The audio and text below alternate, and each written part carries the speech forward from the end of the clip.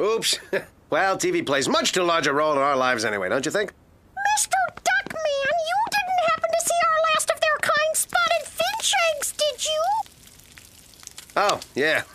Couldn't find the Pop-Tarts. Mr. Duckman, is that the do-run-run on your backside? Of course not. I happen to be very conscious of that sort of thing.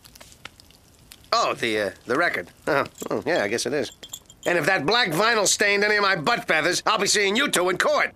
Mr. Duckman, you've only been here 8 hours, and already you've turned our whole world topsy-turvy.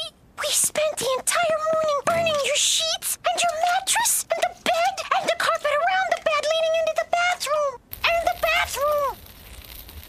You have to treat people with respect, Mr. Duckman, whether it's what you say to them or how you act in their house. Look, these eggs need a little ketchup. Is there anything else?